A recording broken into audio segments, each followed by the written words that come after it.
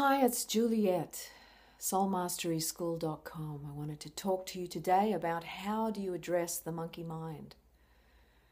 How do you rein it in? How do you bring your mental body back to where you are in charge, where you're the director of your ship, not the thoughts? Really important to harness one's mind and bring it into your command, your directorship, rather than you being at the mercy of your crazy thoughts or the monkey mind. It becomes a systemic condition that can run people ragged, wear people out, and you end up becoming very distracted and not achieving or getting on with anything that your heart really is wanting you to focus on. So then there is a factor there of a requirement, a necessary requirement if you want to get a handle of this monkey mind, where you need to harness and strengthen the spiritual muscle of the mental body. And how do you do that? Well, you discipline it. You get convicted. You become determined about what you want to focus on and think about. And that sounds really easy at a matter-of-fact level, but actually when you go to try that out, if you haven't been actively working on that, it can be quite a conscious task that can be very trying.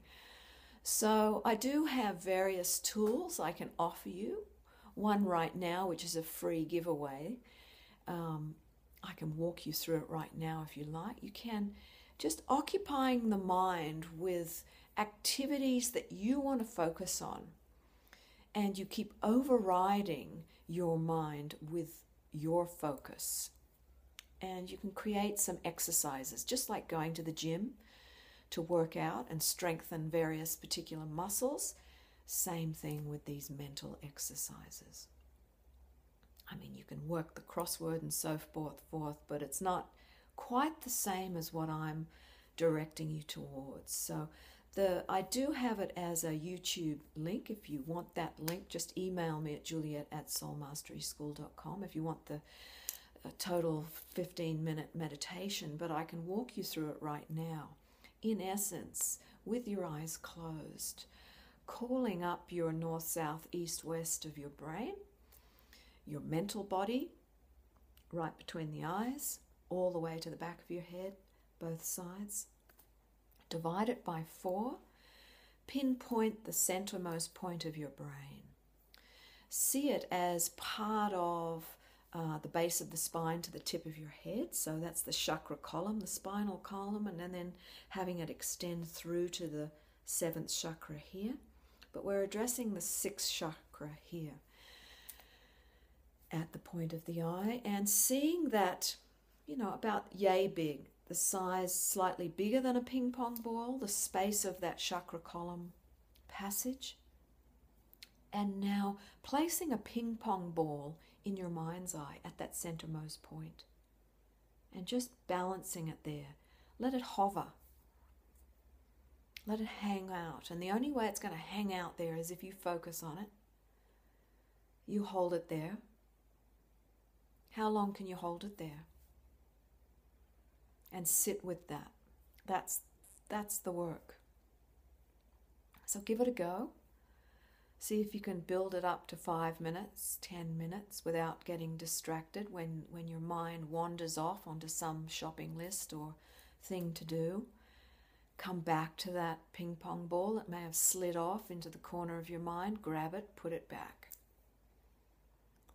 It's just an exercise of holding your thoughts. The same effect really as a mantra, as looking at a candle flame. You can even try that if you like. Look at a candle flame for about a minute. Let that impression of the profile of the flame to burn into your third eye. Now close your eyes. Let that impression be right there in your third eye, behind the screen of your closed eyes.